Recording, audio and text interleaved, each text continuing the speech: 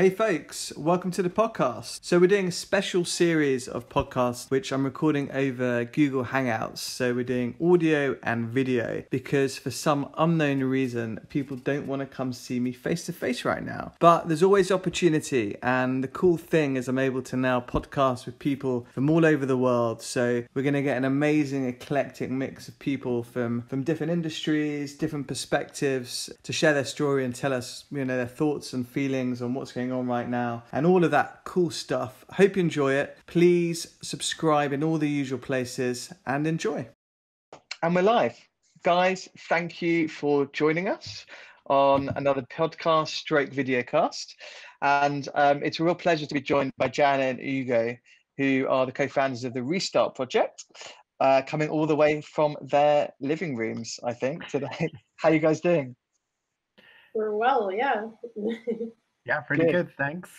So when did you guys start home working? Just about 2 weeks ago, right, Hugo?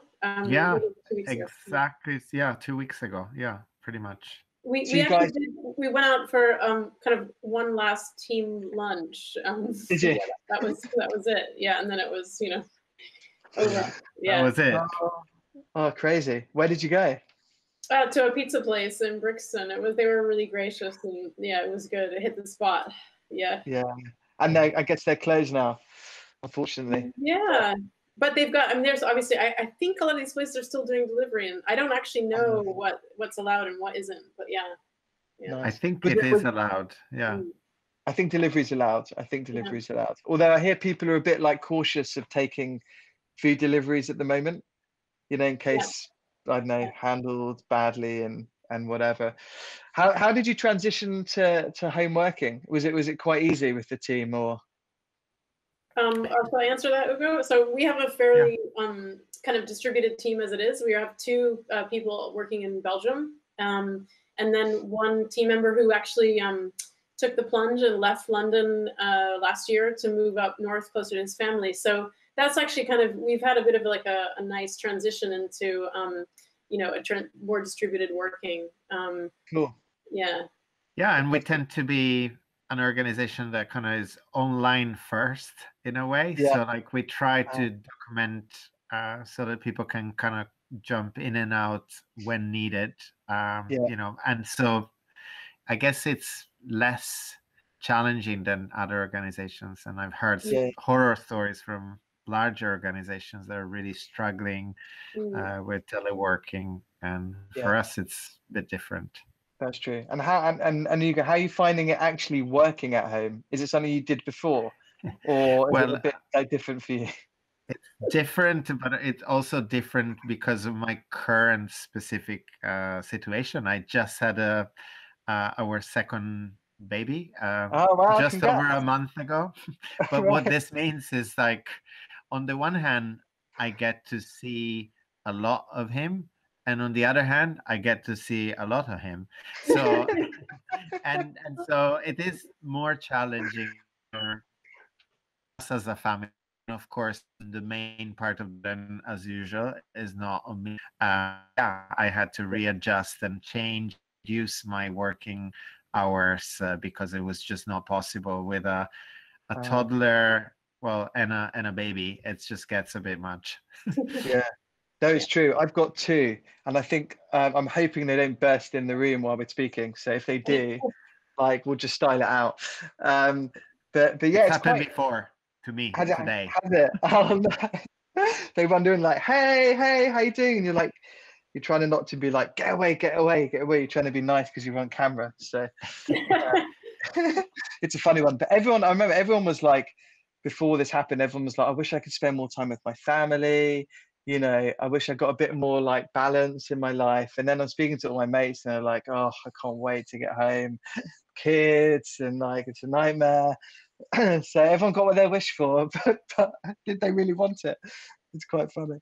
Yeah, for sure. Well, it's early days. I think all the advice around trying to keep a schedule is really crucial. But also just let's not expect that everyone is going to be working the same amount, the same way. It's just a fact. That's true. Yeah. But then you find I found that people often working harder now So if they're not distracted by the kids and stuff, then you've got to remind people to actually take a holiday, even though it's holiday at home, because you've got nothing else to do, right? And you can easily get quite burnt out by being in front of your computer or making the video calls or whatever activity you do. You've got to just also remember just to like chill out a bit as well and take the time. And that discipline of maybe creating a separate login for social and non-working things. Yeah. Definitely. That's tough. The schedule's interesting.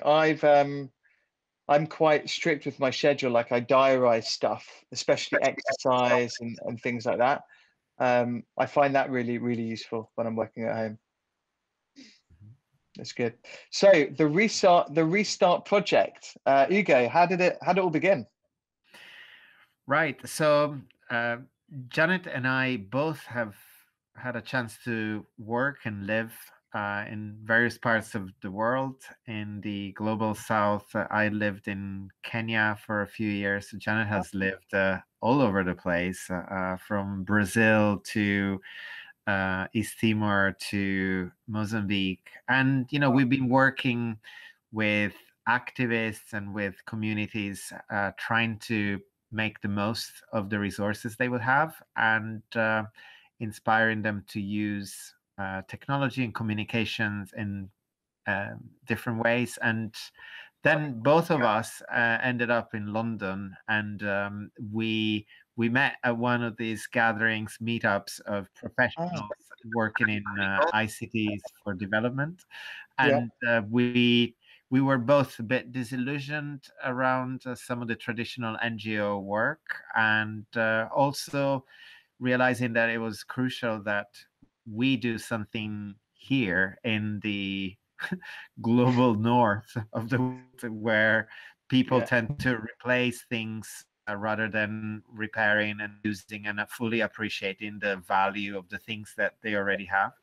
And that's how we started discussing, and after a long time discussing, we moved to hosting the very first restart party, which was a wonderful event, unimaginable right now as a physical event.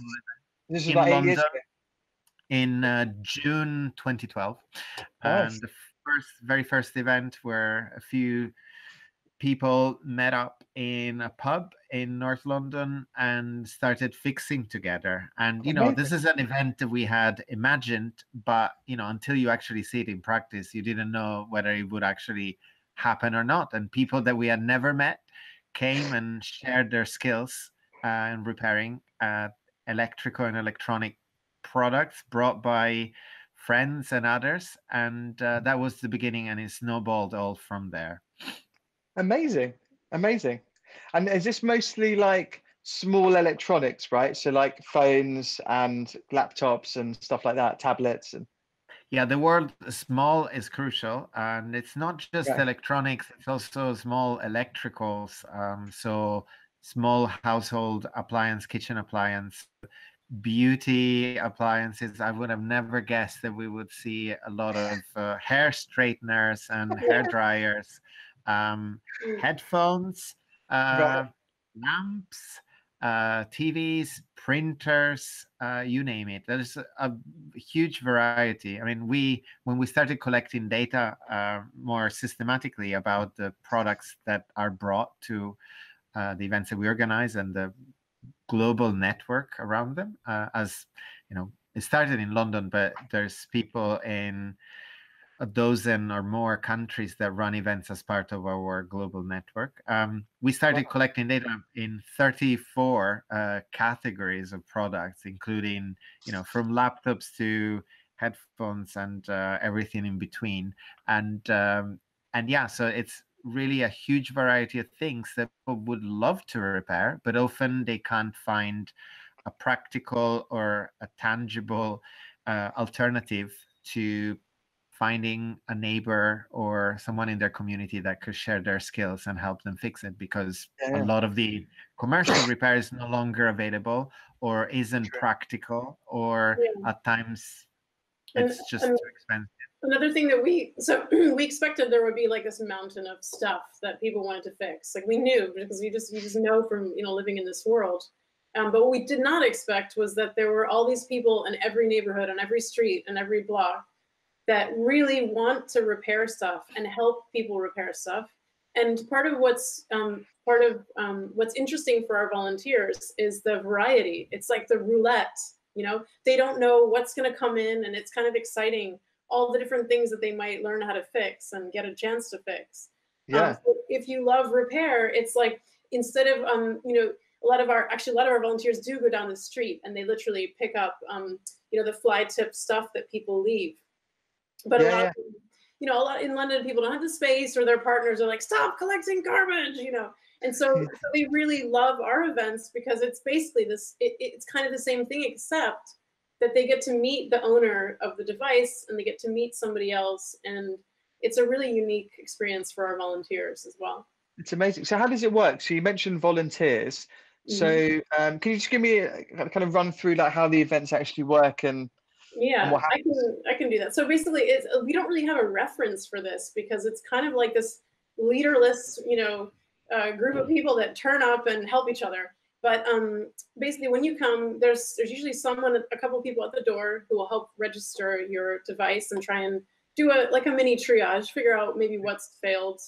And then they'll assign you, you may have to wait a little while, but they'll assign you to somebody who has the right skill set to sit down with you and help you. And then hopefully towards the end, we can figure out what the outcome was and get a little bit of feedback from the participant and do a safety test on the way out. That's the way it works. Yeah. Nice. And how can you become a volunteer?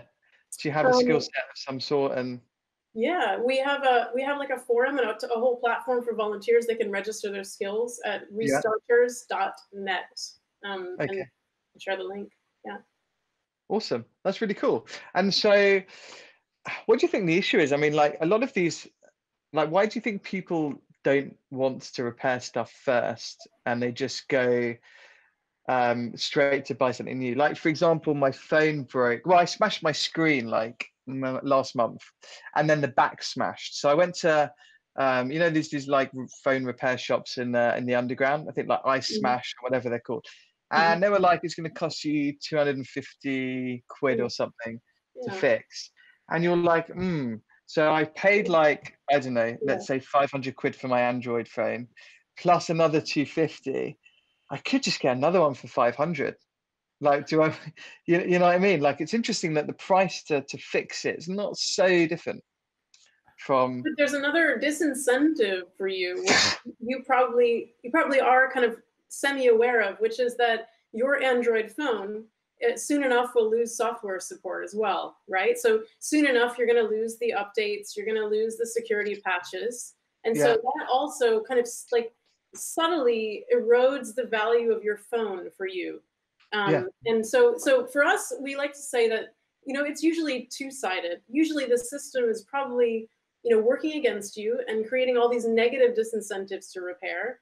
But then also there is a part to it where we've kind of gotten a bit, we've become a little bit conditioned, and it's partly through these mobiles and electronics to be like, okay, well, it's just easier to just go online and buy another one.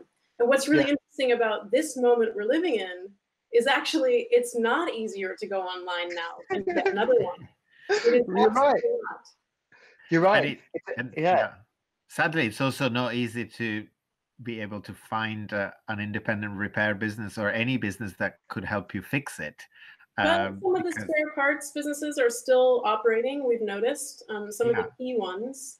And there are businesses still operating, yes, and we need to be a little bit careful also, because I think some of them are trying to take advantage of the situation, but there are still many quality businesses operating. So how would you, so if my phone was broken now, being locked down, what would be the best thing? Like YouTube, find some parts on Amazon, and then trying to fiddle out how to fix my. I think it depends on what the repair is. So we're helping people to triage repairs together with our volunteers online, and we really have to be, we have to be real about what people can achieve on their own at home. So have you now transitioned from like the the live events that you've been building over the last 8 years and stuff. Has it been easy to transition to like online? Have you been like? Is it still obviously work in progress, or I think how, it's a how have you work in how have you progress. found it? Yeah. Very early days so far. We haven't hosted one yet.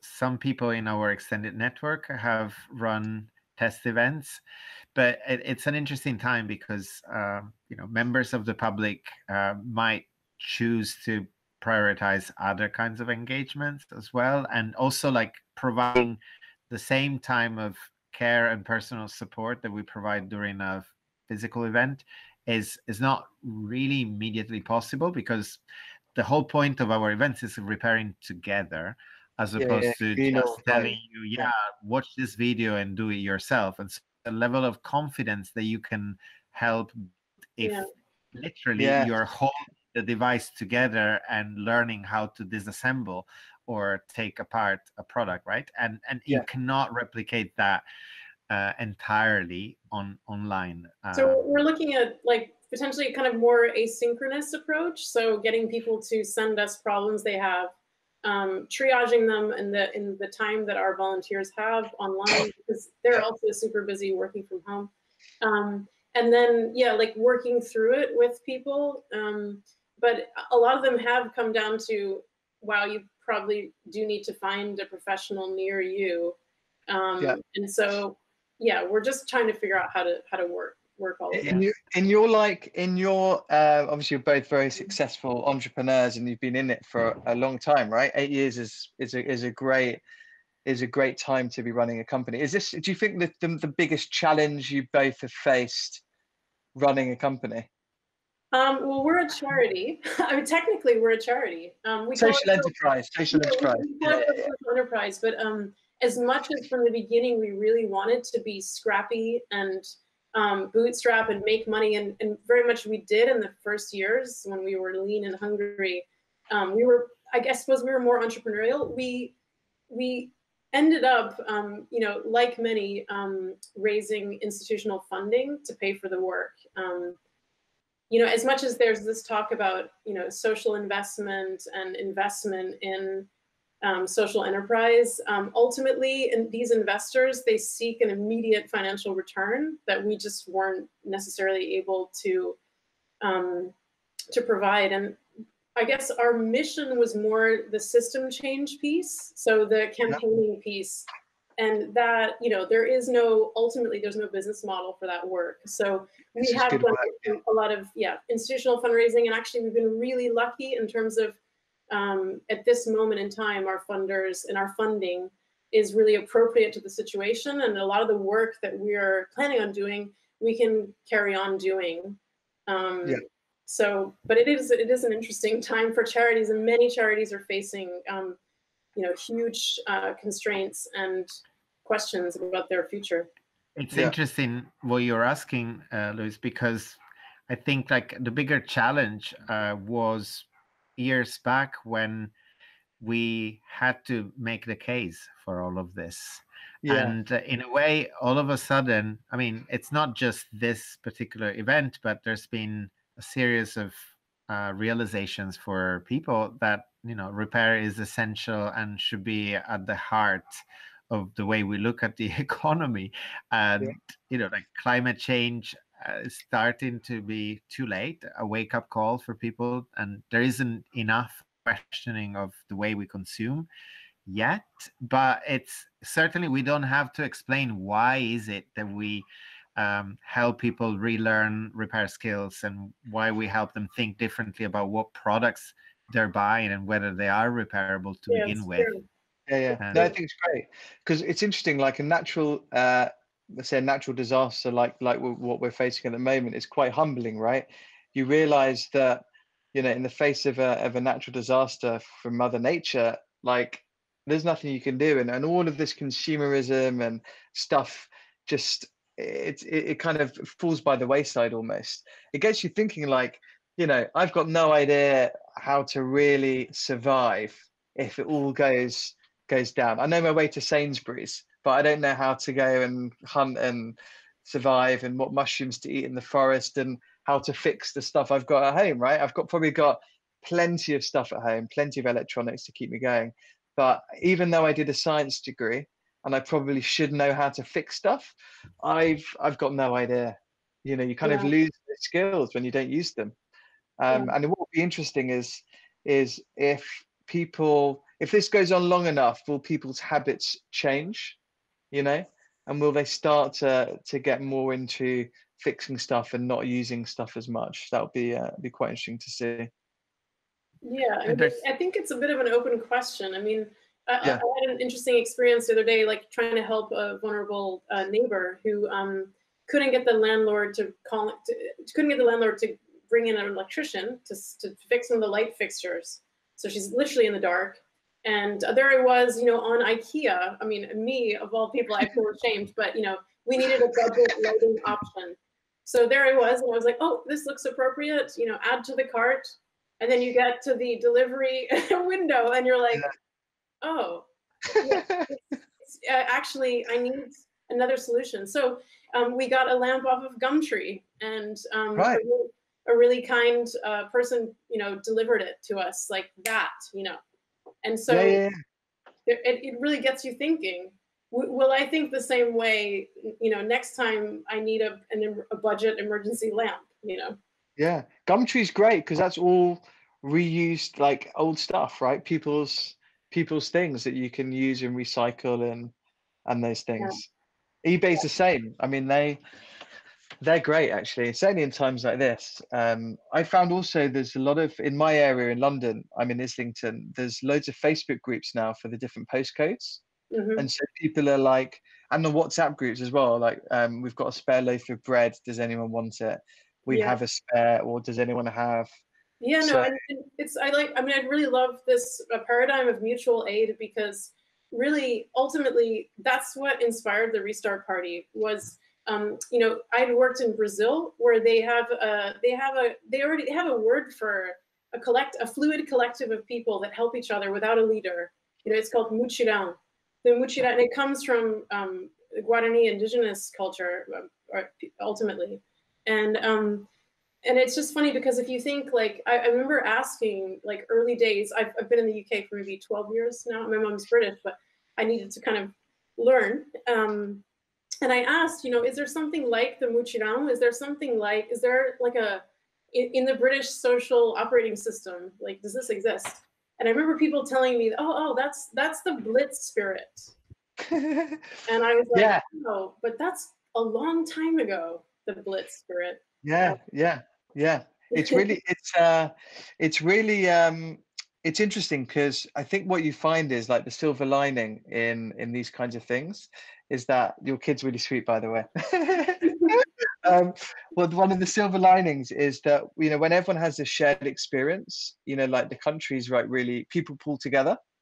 You know, it's really cool, and that's what we had in the Blitz, and that's probably what we're having now. Like, every human on the planet is thinking about this situation right now, and it's funny because London, as you'll know, right, when you come to London, if you've not been born here or lived here for a long time, it takes quite a while to tap in. You know, despite having a million people, it can be quite lonely. People are busy, they're working, you know, it's quite tough, and it takes a bit of time to find your thing.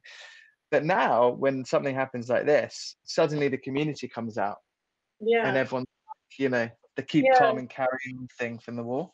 It does make you think, though. It's like that when we run Restart parties, we do often have this people come and they have like almost like an emotional response, or like or some people also sometimes people come with other needs that are not about the electronics. And what you can tell is that we don't have that many spaces on a recurring basis.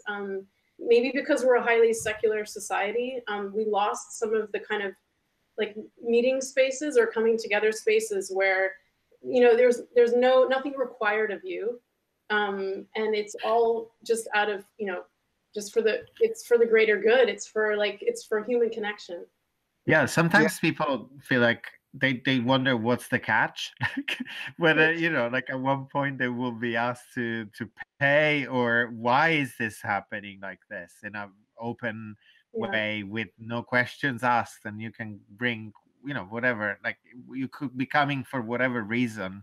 And yeah, I remember meeting someone in London who works in finance, and after listening and being kind of really impressed with what we do, at one point he was asking me, but do you really think that this needs to be a not-for-profit initiative?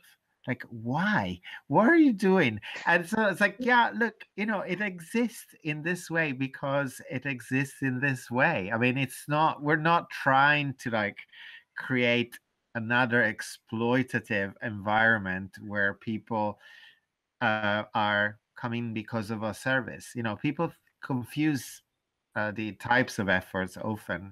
We're trying to rebuild connections and give some hope. Actually, one volunteer doing these events in Hackney, Bridget, wrote a wonderful blog post about the importance of giving people hope, and particularly this time. And she said, she quoted some eco-philosophers whose name I'm going to forget, but she said that that hope is something you do and not something you have.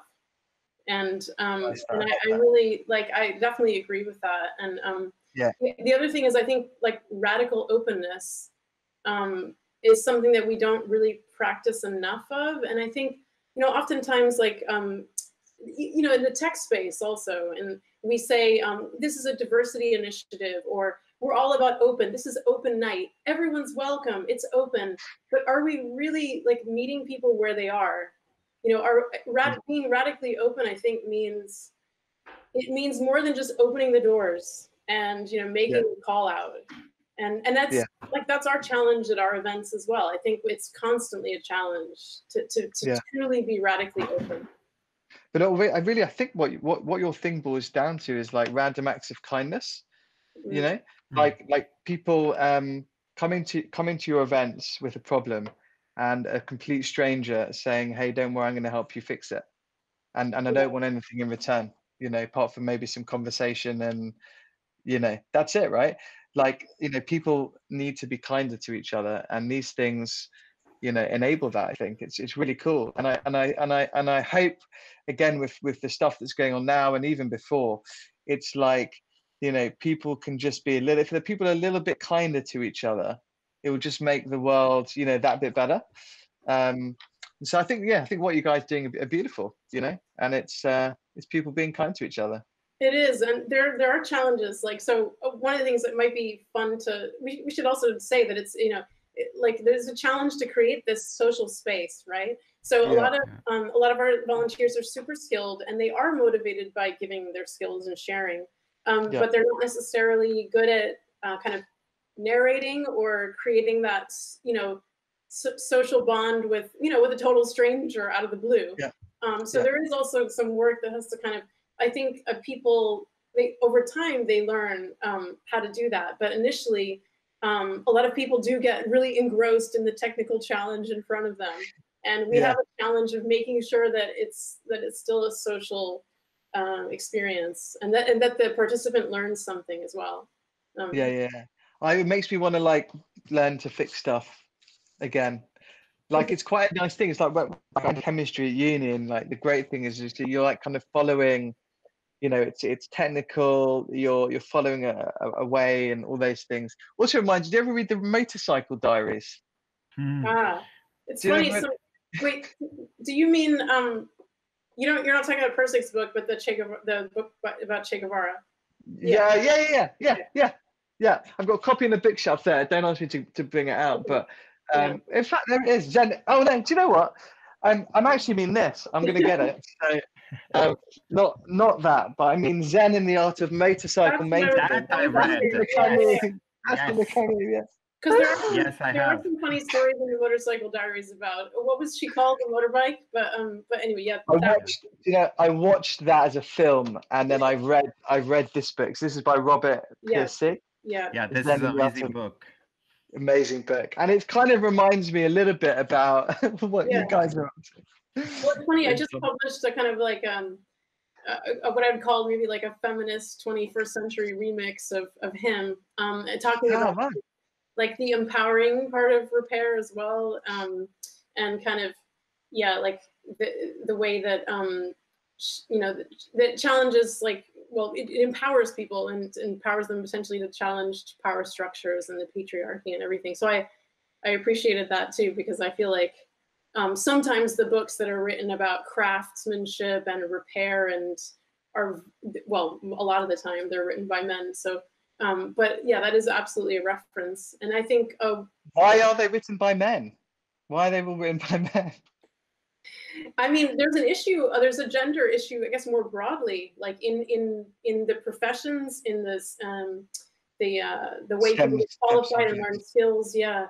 A lot of we're actively seeking out women repairers and, you know, kind of recruiting them and working with them, and a lot of them do tell us that one of their greatest regrets is that as girls they were not as involved in, you know, in their dad's hobbies or in the kind of technical world that they saw in front of them. And so a lot of them are kind of like compensating maybe as adults. Yeah. But as a percentage, how many of your volunteers are women? I would say it's roughly maps to the kind of percentage of engineers, which is roughly like 1 in 10. 1 in 10 volunteers are women. Yeah. Wow. Yeah. Interesting. And so we don't fix, you know, clothes and furniture and other things, but some repair groups do. And there you have a very gendered kind of, sadly, like a very gendered split where, yeah, women are teaching people how to fix textiles, things. And it's nothing against that. It's just that we really want to see women represented in with batteries and plugs and electronics. So yeah. Interesting that. Yeah. I mean, it's a choice, I guess, women make earlier on, right? To do the science subjects or arts. I've got 2 daughters, so it's going to be interesting to see what they navigate to. I mean, I love science. My wife works in the hospital as a physio, so we're both like sciencey. It'll be interesting. I get them involved in my hobbies, and I don't know. It's interesting. I'll be cool to see where they end up. Well, there is a question about, like, what, you know, I guess with women in STEM more broadly, like, is it a pipeline problem or is it a problem like later on? And I think there are the 2 parts of it. I think girls do leave technical subjects earlier than boys, but I think at this point women are actually quite represented when you get to higher education, let's say. But whether they stick around and whether the incentives are there for them to stick around seems to be one of the bigger questions. Yeah. It's also personal choice. Like, you tend to find women don't prefer going into those types of subjects. Like, if I think of my social circle, I mean, most of the women, and I think they all did better than the guys at university for sure, went for more arty type subjects, or certainly the jobs they chose. There you go. That's the question of like, where does that so come that's from? not the pipeline question. Absolutely. It's probably, I think it's probably ultimately a little bit of nature and a bit of nurture, right? But what about the structures though, like that are around them? Like, there's so many other questions about, you know, how easy it is to be a woman in technical fields, and to be promoted, and I mean, I don't know, I don't pretend to know all of them, but I think there are some also just kind of systemic or structural issues there too. Yeah, for sure. I think in the UK, you know, out of any country in the world, I think my daughters could probably be and grow up to be whoever they want to be. Yeah. You know, like, they can choose different things. I think there's definitely been like structural problems. Also, I guess, like, role models as well.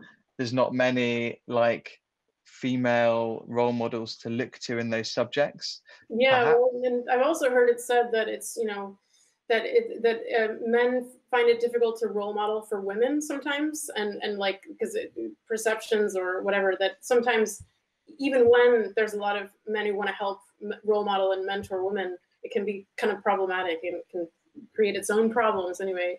But it seems like for us, we've noticed that if we kind of cluster women and get them together, so at our events, if we create kind of just like, you know, like a little gang of women in the corner that are all repairing together. They're visible and they're part of the event, but they kind of hang out together. That really helps.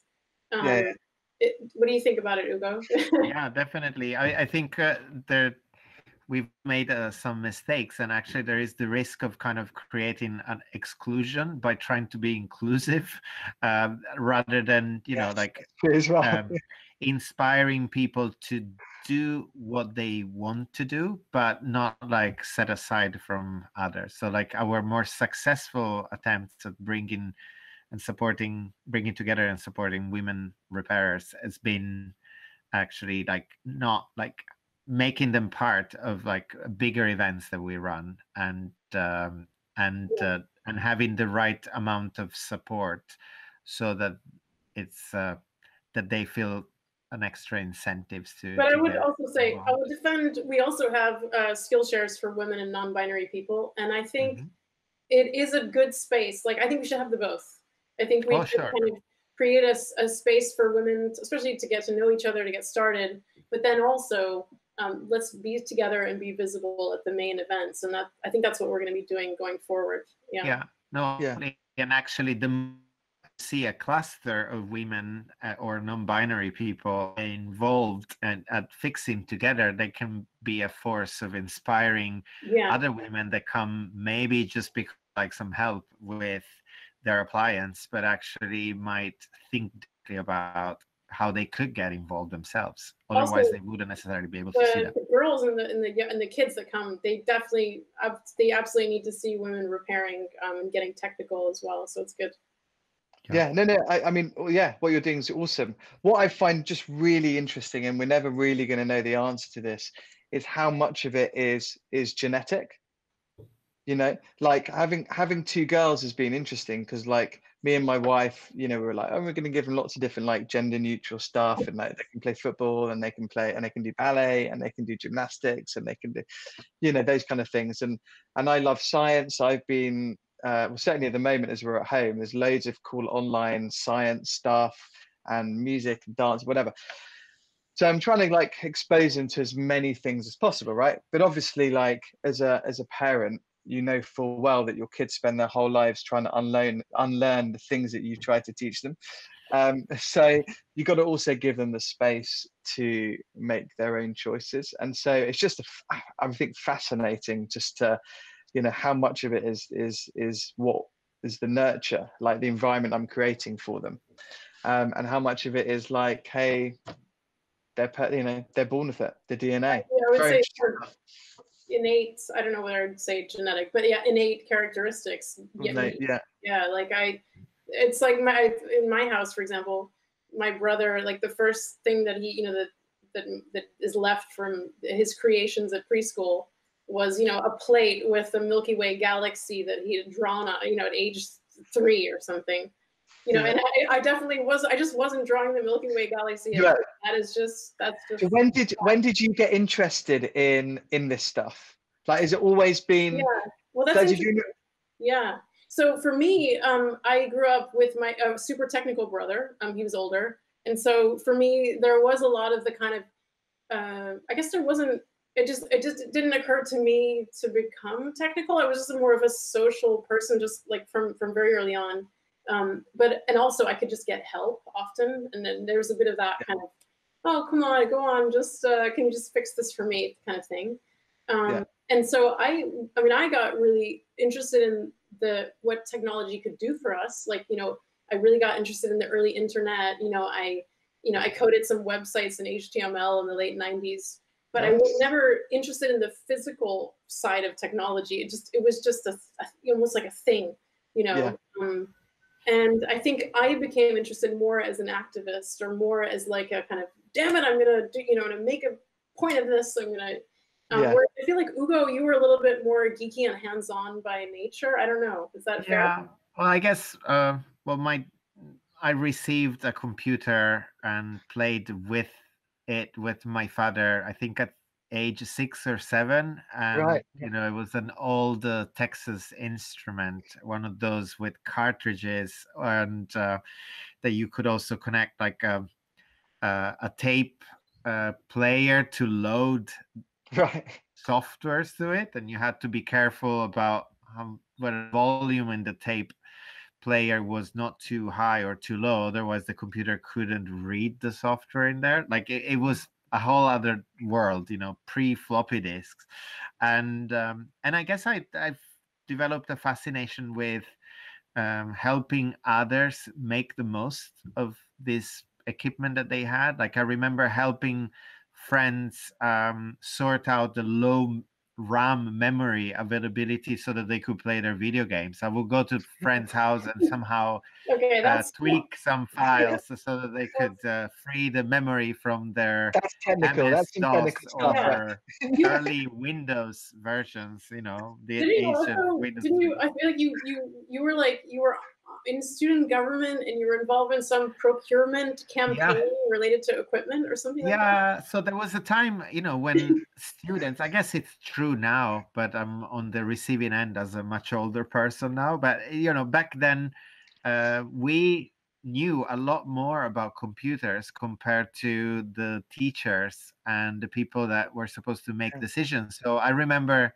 actually for my high school, helping decide what computers should be bought and looking at procurement document. And you know, now fast forward 25 years later, we're looking at what computers should be allowed on the market based on whether they're repairable or not, and what kind of procurement public institutions should put in place to prevent unnecessary waste, which I guess is, you know, like at a very different scale, it's some of the same ethos apply. So Yeah, definitely.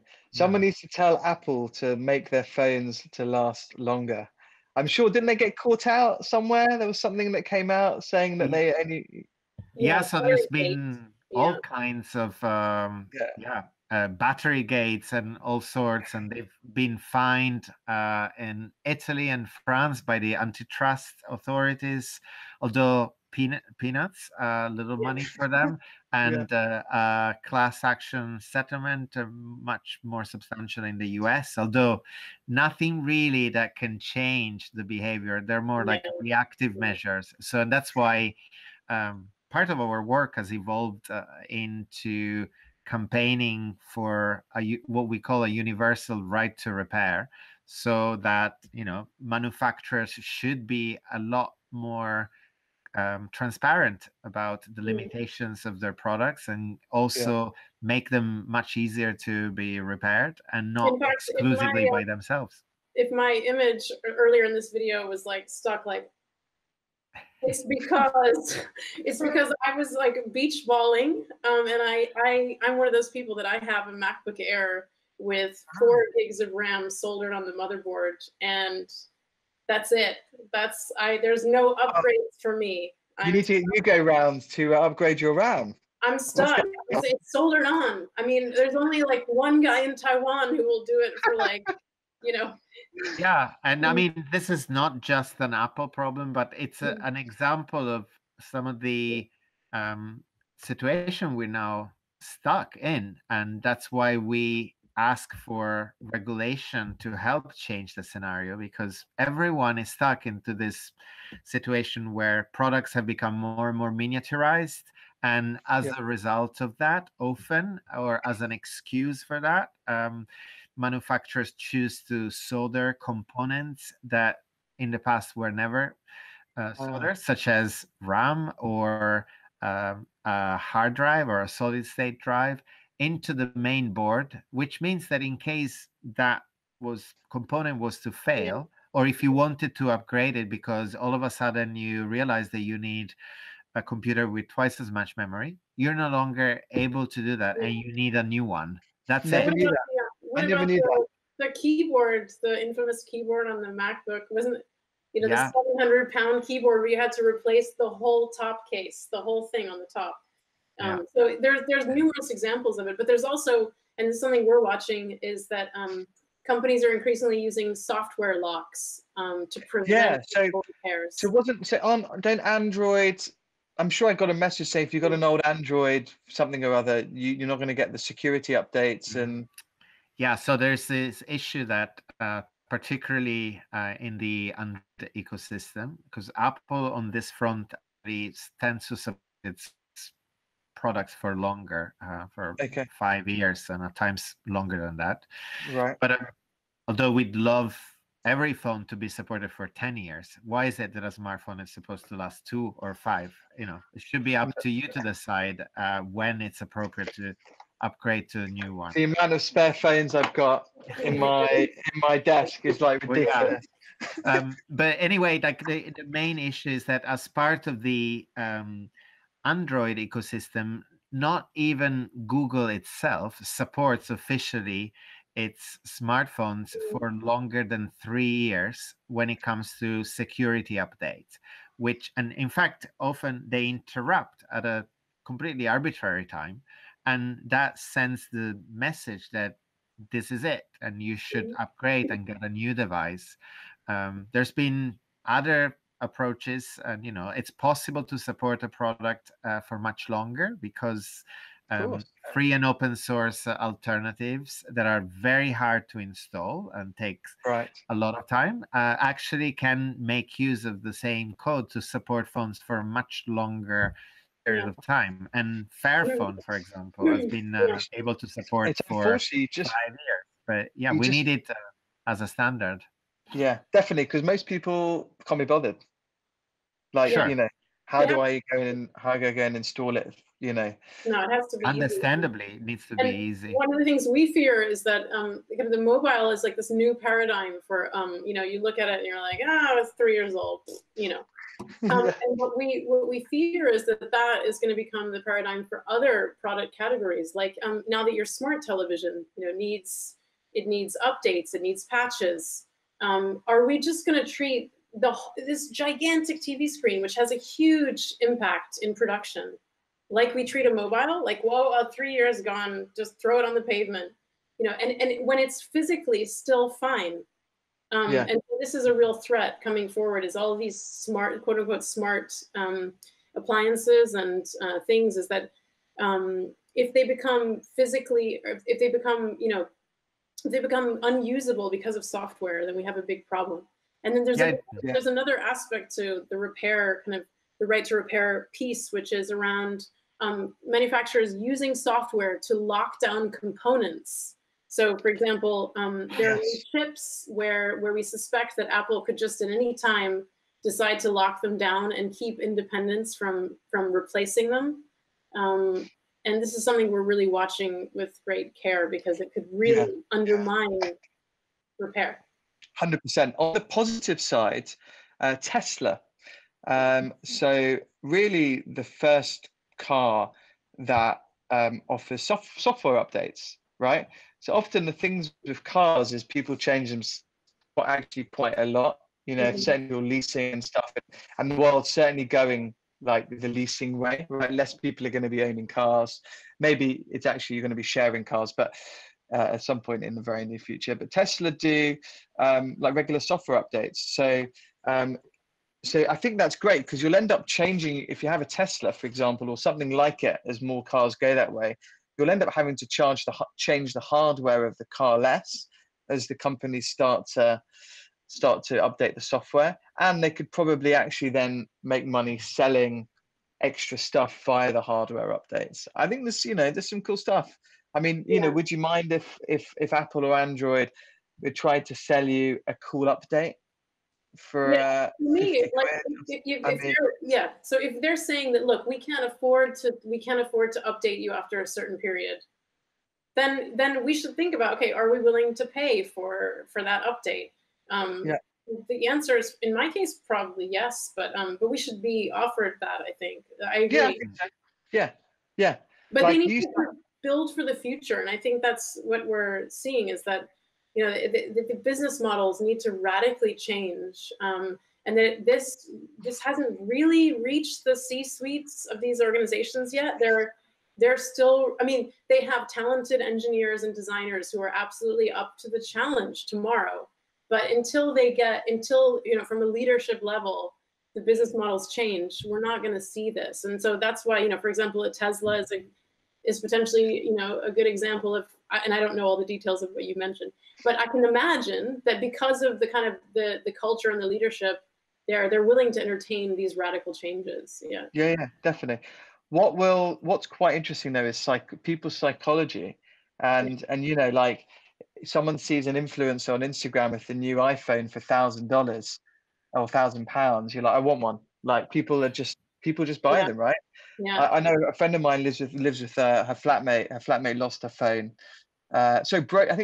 Broke her phone. It was repairable, but she was like, no, I want the new one.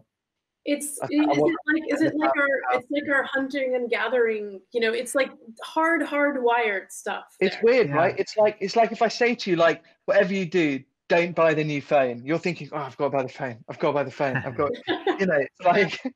But it's also true that the same doesn't apply to the vast majority of other appliances. So I think even people that tend to get quite obsessed with their phones, they're still like, oh, new toaster, awesome. Yeah, I mean, it's not just about, you know, some of the scary stories about how the smart appliances might decide to shut you out of them and not let you use them for at one point just randomly. But I think that there's something about the smartphones that, you know, in retrospect, in a few years' time, probably we'll look back and say, well, that was the anomaly, because for many other things, even people that might be a bit like excited or excitable about a phone upgrade would totally be happy with using all of their other things for as long as possible. So let's also not get too like sidetracked by that. Yeah, and like the Sonos scandal, I don't know if you heard of that, but the Sonos scandal around them kind of dropping support, I think that was really kind of a sea change moment, because I think what some of the tech companies realize is, oh, wait a minute, people actually really do want to keep some stuff. And they're going to be really upset if we force them to bin it. So I think Hugo was right. I think that, and I was encouraged by the backlash to Sonos on that. It wasn't just like, you bastards, I spent money on that. It was, this just doesn't make any sense. Like, it's bad for the planet. It's bad for me, you know. I hadn't realized how big that would be. Like the fact that, you know, like I thought it was just geeky music fans, but actually it's been huge. The amount of, I mean, it forced Sonos to go for a soft U-turn, and, you know, like it's actually still improving. I mean, even the very fact that they removed this feature, so-called feature, to brick their device when it was sent to them, you know, when they were suggesting that people could mark a product for recycling, and, you know, by doing that, no one would ever be able to reuse that product again. Right. And it was prepared for recycling, right? By making it impossible to be used again. And that's gone. That feature no longer exists. They've updated silently at one point the operating system so that you cannot like do that again, which is an interesting side development. Definitely, that's great. I also remember Apple changed all their connectors like a few years ago, right? Big uproar about that, but everyone still bought them. Ultimately, that's annoying. We're not, so a lot of people are concerned with the universal chargers and connectors, but we've got our eyes on the prize. We're more interested in, you know, design for repairability. You know, all the stuff we've already just talked about, because we think that that's really where and that's where the companies are going to push back so hard, is on design for repairability, repair documentation, you know, and access to affordable spare parts. They're absolutely going to push back on those. Yeah. Well, look, I think what you guys are doing is great. I mean, it's, you know, you don't even think about it. You buy your phone, you don't think what the repairability is like, or you don't even think about them designing it not to be repaired. I mean, you know, it's a great thing to highlight, and you, really good work. Really good work. Great. Thanks for having us on your show. Pleasure. Thank you so much for coming in. I'm looking forward to attending one of your events live in London, or if you do one online, please let us know. What's the best place for people to find you and see what you guys are up to? Hugo, why don't you? Well, our website is therestartproject.org, and we are very active, thanks to Janet's, particularly on Twitter at Restart Project, and we're on Instagram and Facebook as well. And all our work on the Right to Repair is on repair.eu, because we're launched together with partners a campaign, European-wide campaign, to push for right to repair in legislation at national and European level. So follow us there as well. Amazing. Well, we'll put all of that in the show notes. And Janet and Hugo, thank you so much for coming in. Stay safe, stay healthy, and I look forward to seeing you both in person and live at some point soon. You too. It was Brilliant. Thank you. Thank you. Thanks for having us. Bye. Pleasure.